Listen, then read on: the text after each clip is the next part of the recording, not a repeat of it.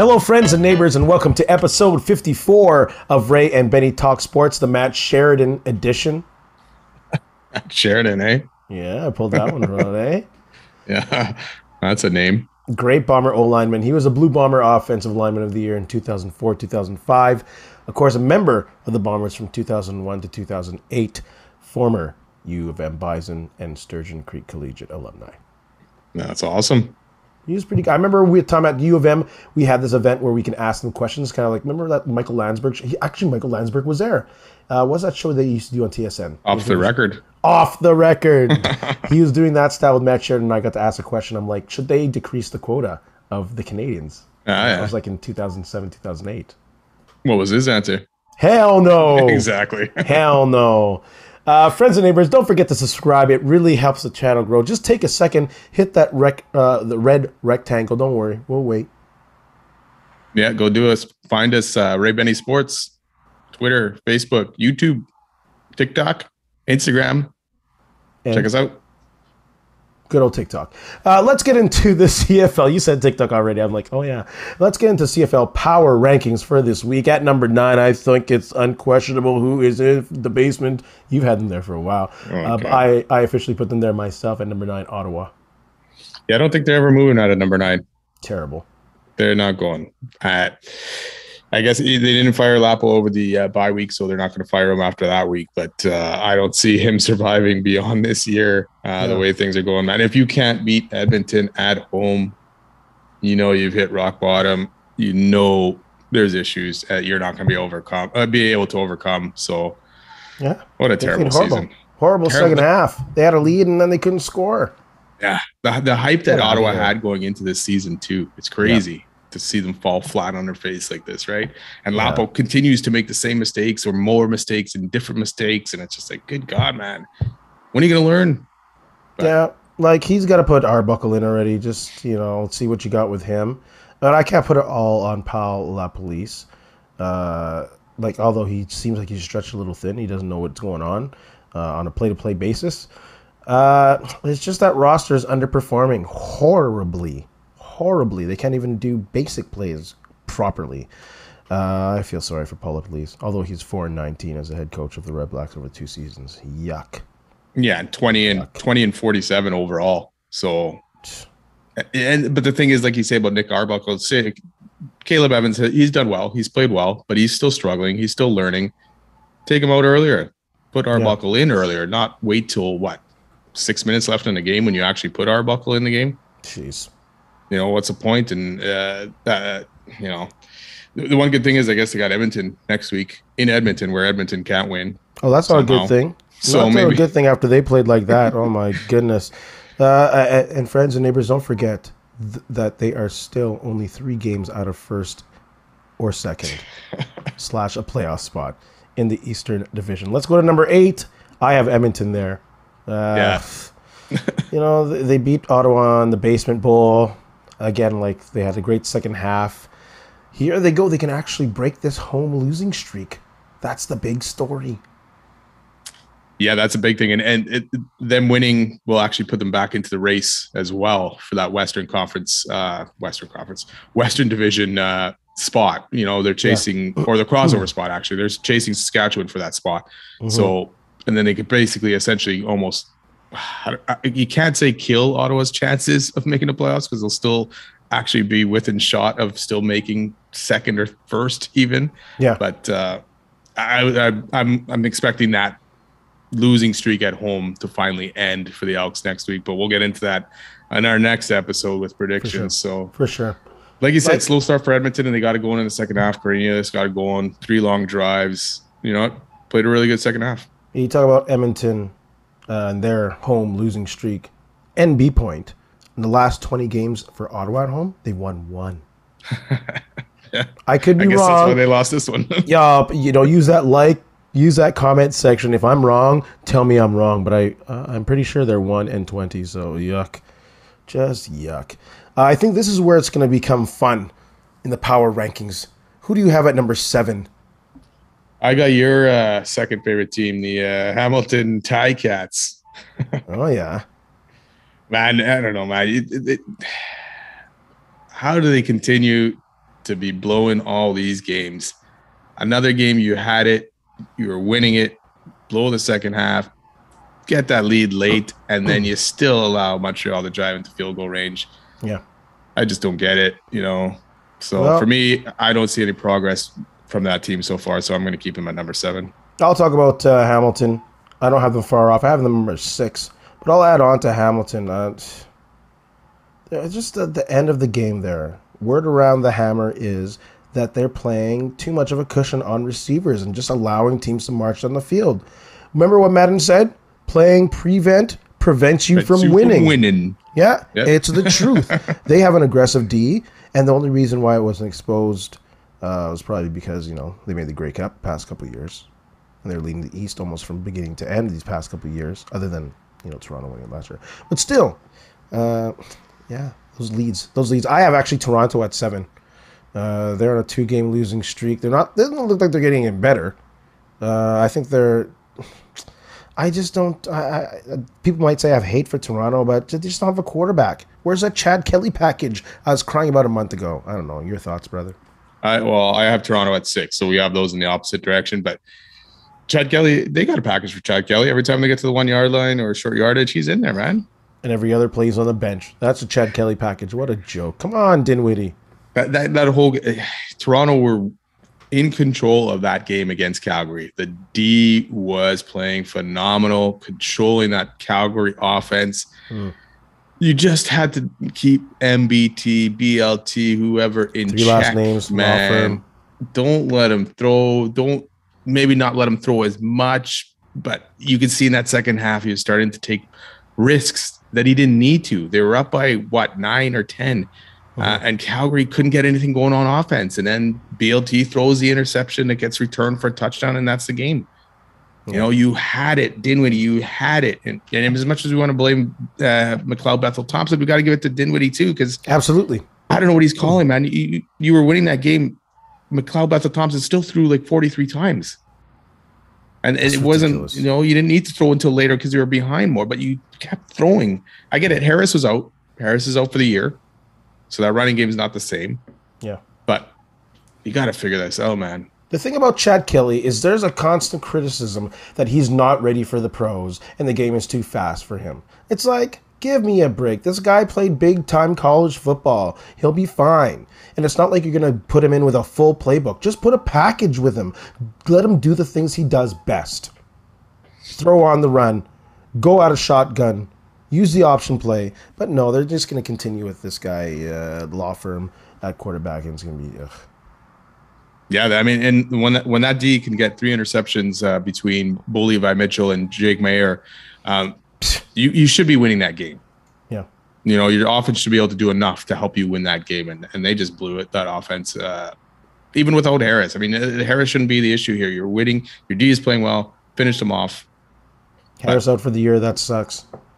It does. Torn pec. Yeah.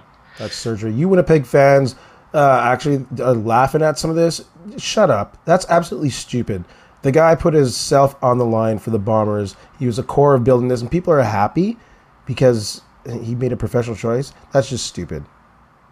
Well, and then it goes to justify some of the things that people go, "Oh, this is why the Bombers didn't want him." Well, okay, we all knew Harris in the last couple of years. Yeah, he was getting that injury bug. And that probably did factor into a bit of the Bombers' reasoning for moving on. Absolutely did. It was huge. So it happens. But at the same time, I don't ever want to see this guy get knocked out for the rest of the year just because, hey, the Bombers didn't keep him because he had a couple injuries last couple of years. No, I still want to see him go out there and play and have some success and finish a season, man. It sucks for him because he's also at that age where it's like, hey, can I come back from this? Can I keep playing? Will I get signed next year now? So it's a lot, man. Well, unless Toronto releases, is this a 1-year contract only? I think so, wasn't it? Oy. I mean, he got paid good at least. But. Yeah, absolutely. He's going to get paid either way and getting injured. That sucks. At number 5, I have Saskatchewan, the Rough Riders. They could have easily been ranked 7 in my books, but... Oh, God. They're terrible. They get BC again, and who knows who's going to be their QB. Yeah, well, the only thing that works out in their favor is that Rourke is not going to be there in BC, so... Yeah. This maybe gives a chance for Saskatchewan to get going. But who's playing quarterback? Like you said, who's going to be playing for Saskatchewan? Are you seeing Fajardo back in there, or are they going to stick with Mason Fine? if Fajardo can't make the plays because of his knee, sit him down. Sit him down. Might as well. Let him rest and bring him back for Labor Day and see what happens, and then have the short hook. Yeah, if Fajardo's hurt, the O-line's struggling, that's not a good combination. Fajardo needs that time to see what he can see. Otherwise, it's like he's seeing things quickly and he's taking off right away, which is part of his problem as well. Happy feet because his O-line sucks. Yeah. I mean, Mason came in there and he did fine, right? I see what you did there. Yeah, exactly. Very good. Got a quick touchdown on his first series or right before halftime. But after that, I mean, he didn't generate any more points. He had some good yardage and stuff like that. But, Saskatchewan's offense was still struggling. And now they also lost Joe Morrow, right? Broke his hand. So he's out for at least 2 months. Duke Williams could be out for at least a week or two. So, yeah, they're starting to hurt. Yep, they're not in good shape. And you might as well sit him. You have a 2-game lead on East and on the Elks. So let the guy sit and see if he's good for Labor Day. The clown Marino came back and was already doing questionable things out on the field. This guy is. What a joke. Way to represent. And again, some of you Saskatchewan fans, we didn't cheer. Man, some of y'all were cheering when he was leaving after he hurt Mazzoli, without a doubt. The guy hasn't changed. The guy doesn't regret anything. And the whole, I'm going to try and reach out to Mazzoli and talk to him crap. It's just like, dude, just be quiet. Get out of here, clown. Yeah. So you got Saskatchewan at 5? Yes, sir. Word. I got Montreal at 4. 2 wins in a row. They're surging. Still put up 176 yards and penalties. That's a lot. 176. But they got the hammer with a win. Good for Schiltz. Yeah, I got them at number 4 as well. That's the thing, though. They're just getting by. They beat the Bombers, and I don't know, it's, mistakes by the Bombers that helped the win, mistakes by Hamilton helped the win, but they're staying in these games and they're playing well. The offense is taking almost what the defense was giving them. Even against Hamilton, they were taking the short underneath stuff. Harris was quick getting that ball away, getting rid of that, away from that fierce pass rush by Hamilton. So they played a great game plan against Hamilton, and they managed to hit a late field goal to win the game. And yeah, Hamilton helped them out. Hamilton made too many mistakes late in the game, but Montreal stuck in there and took the game. And now they're tied for first. That's pretty good. Or they're in second because of winning percentage? Second. Yeah. Because of winning percentages. Yeah. And this thing about the old adage, you can't lose your job due to injury, it's a bunch of trash. I don't believe that at all when it comes to any position. Yeah, I mean, if a guy comes in and plays well, it makes it tough, right? It's hard to go back to a guy who maybe even before injury, if he was struggling, it's like, well, I'm gonna take the guy who's playing well right now. Go with the hot hand, So good luck, Dane Evans. Good luck. Yeah, he dressed too, right? Dane Evans dressed in that game too, but didn't play. So I don't even know why you're dressing him if you weren't planning on playing him. Just in case. Who do you got at number 3? I got Calgary still at number 3. 6-3, won a game they probably should have lost. Absolutely. Bola Levi looked terrible.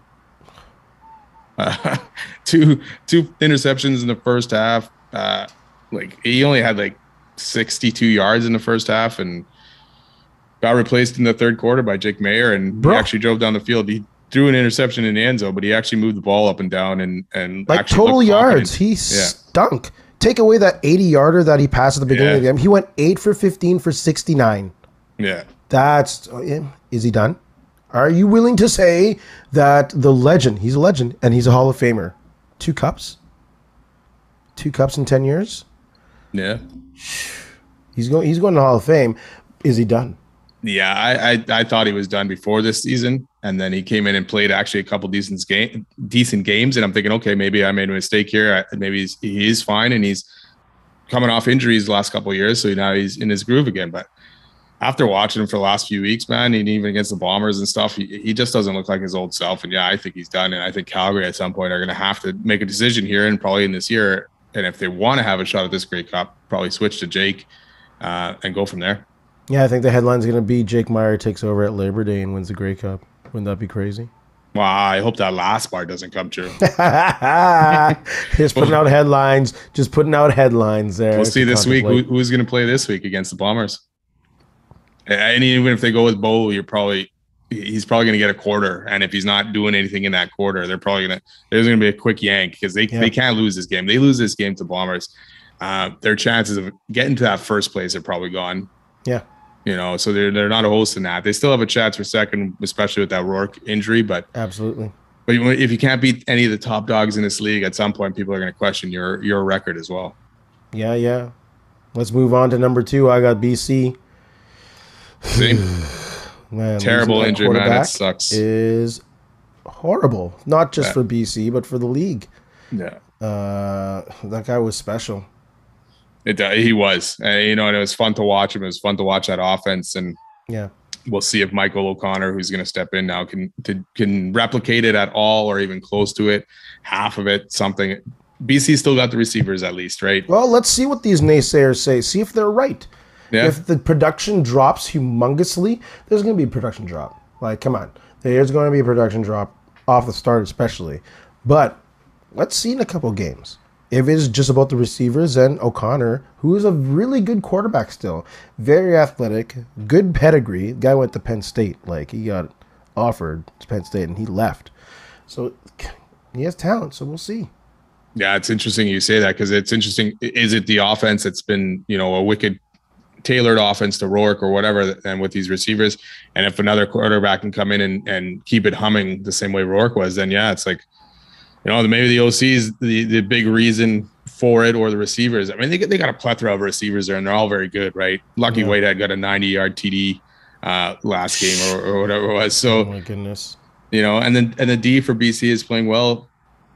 On top of that, right? Another 3 interceptions, 7 total turnovers in that game against Saskatchewan, and then 5 sacks on top of it. Like, that's crazy, stinks. Man. Yes, they stink. So, yeah, it'll be fun, and it sucks because Rourke was having another decent game.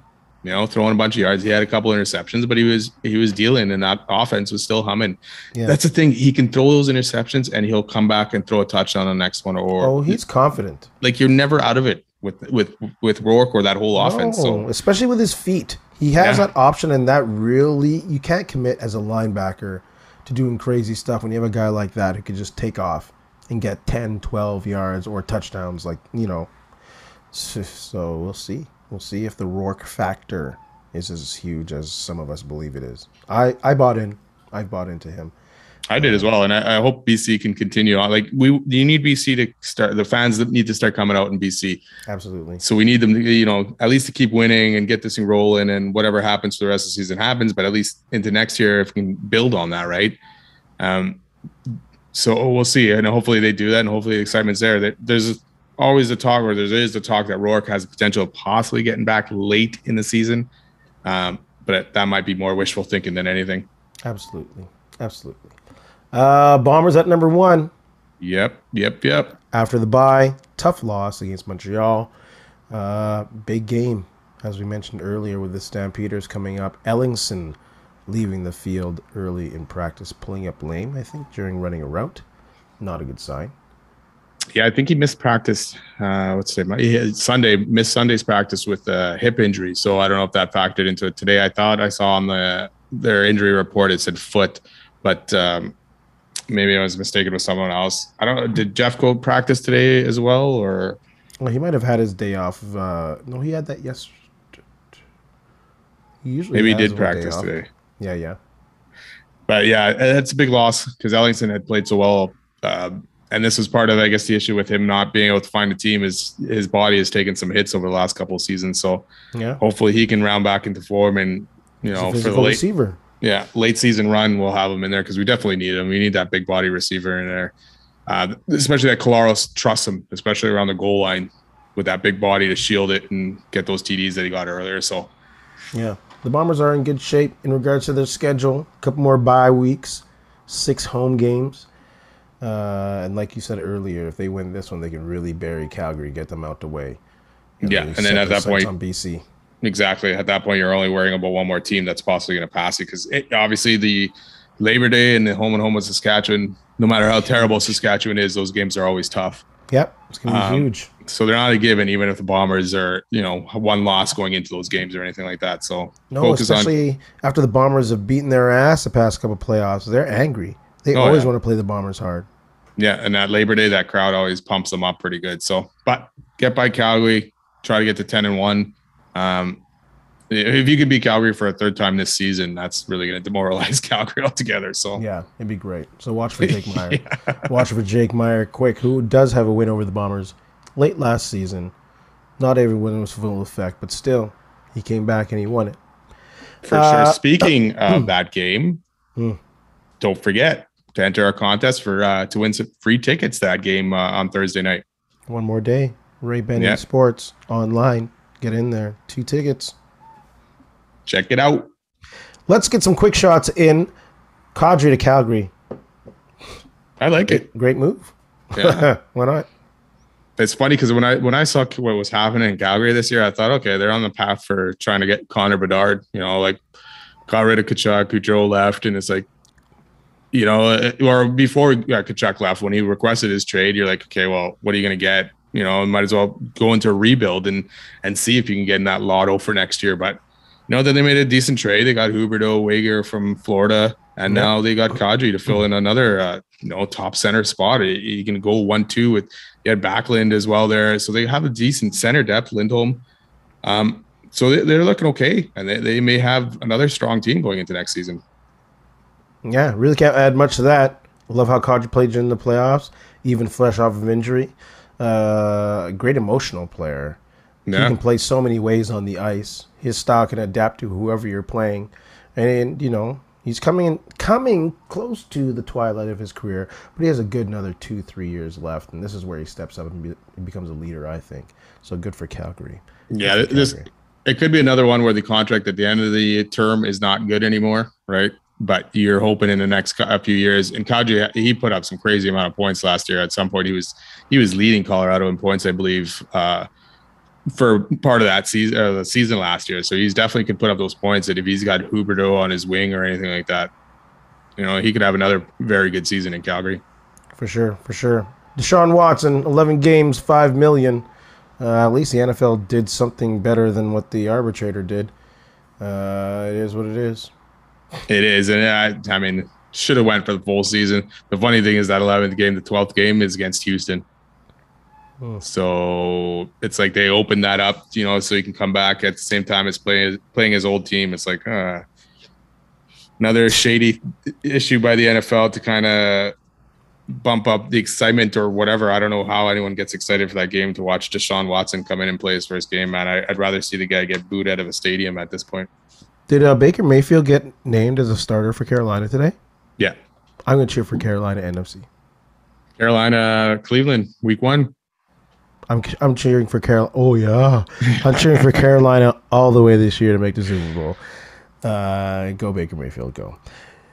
I got one shout-out to give this week. Shout-out to Gary Stern and the Alouettes organizations and the fans of the Alouettes for breaking the 20,000 attendance mark. Great growth. I really like this guy on Twitter. He's really injecting some energy into that market. I know it's just only Twitter, but he's visible and he's fun. Yeah, it's good for the league. It's engaging, and I like seeing it too. Even, you know, his guarantees to beat the Bombers. Yeah, Montreal ends up beating the Bomber in the second game. It's funny just seeing that back and forth, man. And it's good interaction, especially when you want to build that fan base back up. Like Montreal's fan base is great when they're winning. Slowed down the last few years now, but you know, get it back up there, and you got to build it, right? Yeah. And he has this charm of being the old man on Twitter. It's like, yeah, you know, he's trash talking with people, but people aren't rude trash talking. Maybe some losers that are nobodies. Wow, there's always somebody. But you know, like he trash talks Milt Stiegel, and they have fun back and forth. So good for them. And they do great things like having players and management available for season ticket holders before games on game day. And they had like a $5 or $10 youth ticket game recently. That's a good idea. Yeah, that's the thing you got to do, and that's the thing. The hardest thing for the CFL is they have to get young people back involved in this game and coming out to the games and getting their parents to get them to the games, or even, you know, now you got to try to snag those teenagers, those 18-year-olds who have never been to a game or anything like that. Get them in there somehow and get them hooked. Be more visible online. Yeah. Start dominating on YouTube. Or TikTok, you know? Good old TikTok. Benny, you got anything to say to our friends out there? You know what? Thanks a lot for listening. Don't forget to subscribe, follow us, check us out, and have a good couple days. And in the famous words of Ed Whalen from Stampede Wrestling, in the meantime and in between time, that's it. Another edition of Ray and Benny Talk Sports.